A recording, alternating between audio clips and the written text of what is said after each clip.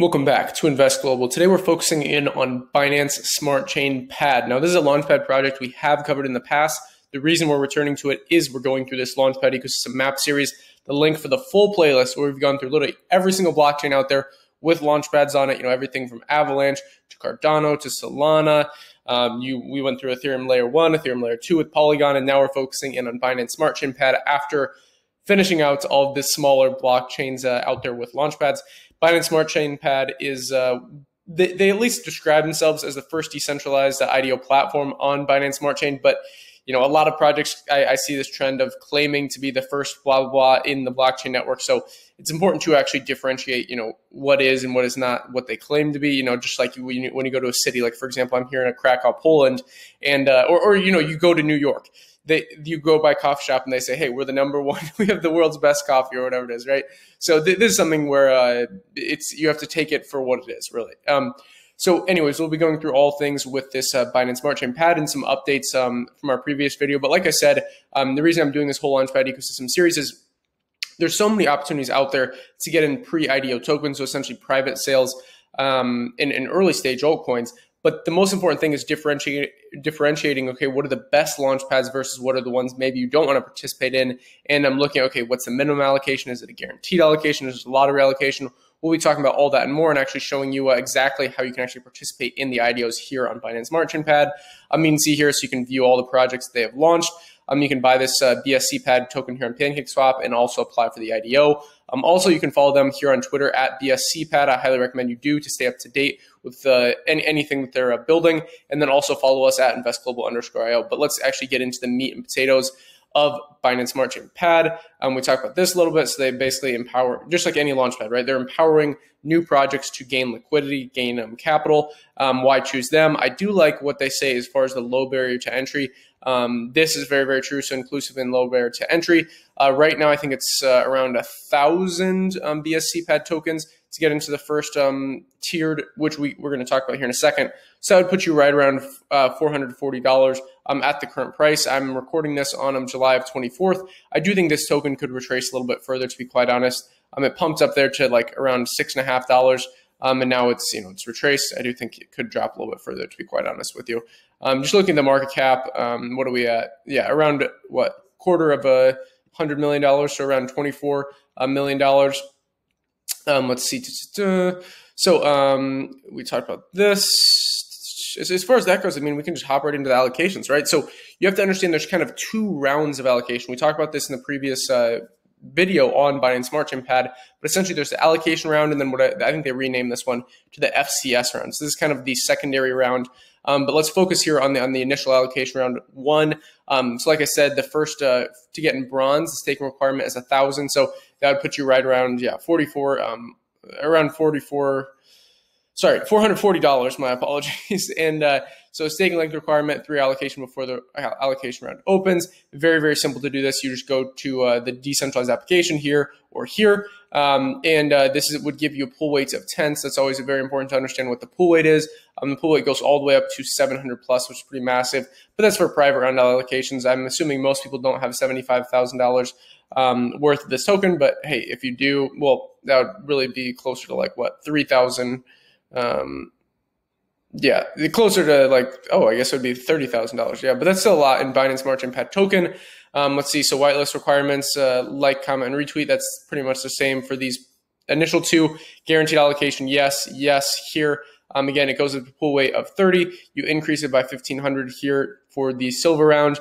And then for gold, you don't have to do any of this like, comment, and retweeting. But all of these, remember, this is the round one, are guaranteed allocation. You have the pool weight increasing over time.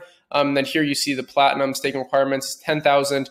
This is where you have massive pool weight. So this is a big jump to 145, 400 for 25,000. Then for 75,000, you have 700 plus private allocations. And then the second round, this is what I find very interesting, and I kind of think there's a little bit of a value add here with Binance Smart Chain Pad, is they have added this FCS round, which is pretty powerful in my opinion. So the first round, like I said, is the allocation round. With this FCS round, we will talk about this. So the unsold tokens from the first round are made available. All tiered members can purchase an additional amount that is determined by their tiered-based formula. The second round buying window opens at the same time for all members, regardless of their tier level. So you have the same access as someone in the diamond versus someone in the, if you're in the bronze category. So that's something to take into account.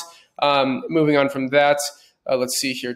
The round is open until all tokens are sold. Typically the last only a few minutes after the tokens are sold, the IDO is concluded. So I think this strategy is actually really interesting because there's some launchpads out there where they don't actually fill up the full pools, and then there's some that, hey, the pool gets filled right away, and there's not a big problem. But if there's any kind of a lagging effect to the IDO, this essentially ties up those loose ends, and anyone who's like more passionate about this project, they can gain more allocation, and anyone who's like, hey, I already got my allocation, they're not forced into, right? So essentially this is an option on acquiring more tokens in the secondary round.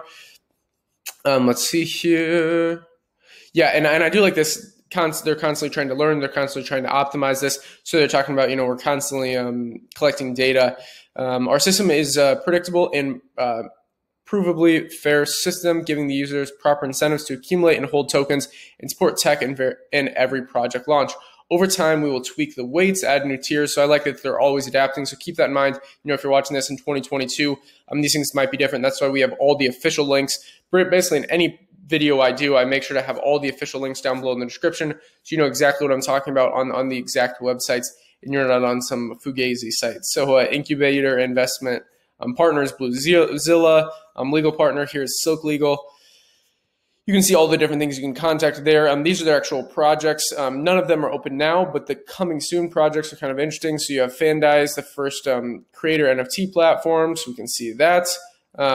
Purify, one-stop compliance protocol for DeFi, ETHPad, Polar Fox Network. These are the closed projects.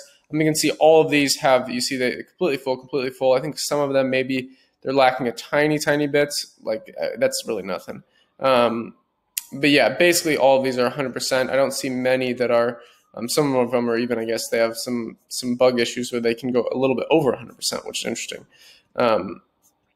Yeah, I don't see any of these under, this is the first one that was under NFC stars. Yeah, so personally, I'm not the biggest fan of investing in all these NFT ones. I like more things that are, I don't know. I think the NFT play, it's a bit diluted of a market.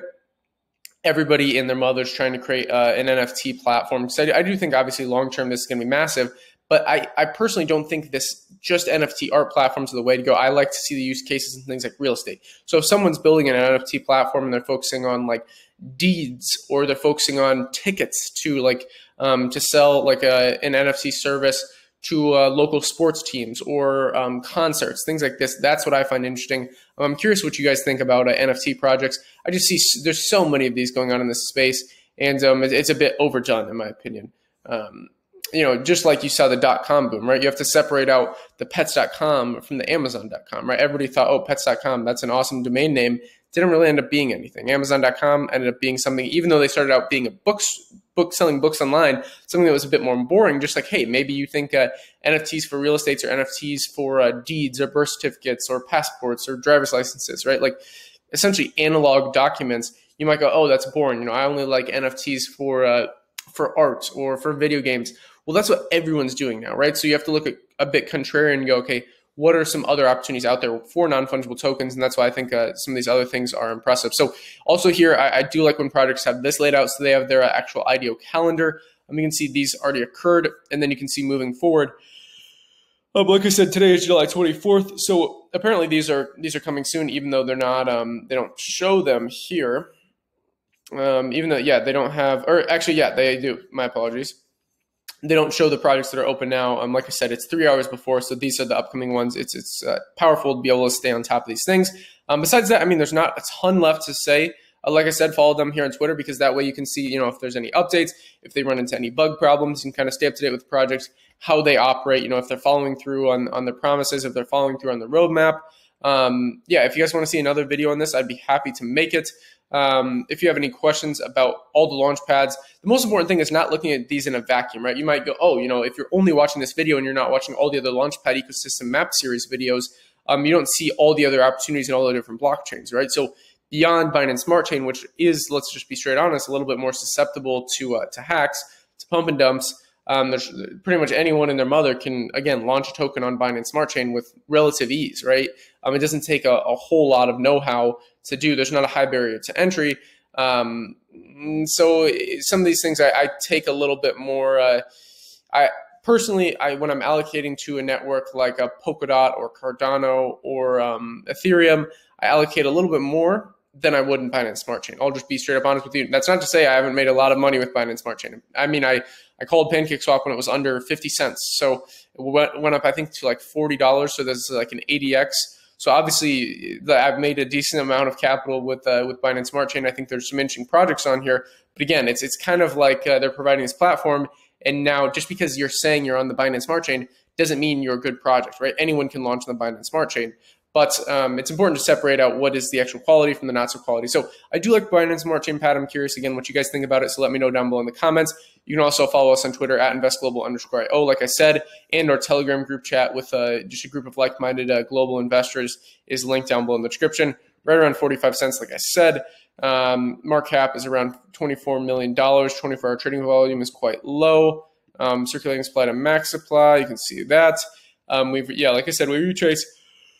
We're about $6.50 back down to 45 cents. Yeah. So all-time low is that 36-cent mark. It is interesting to acquire some of these tokens because if you wanted to get into these IDO projects and you're trying to buy up when it's at $6.54, at that point in time, this, for example, this tier, you're going to end up paying what $6,500 versus right now it's like under $500. So interesting things to take a look at. That's basically all for today's video. If you enjoyed it, like, subscribe, and whatnot. Invest global, and until next time.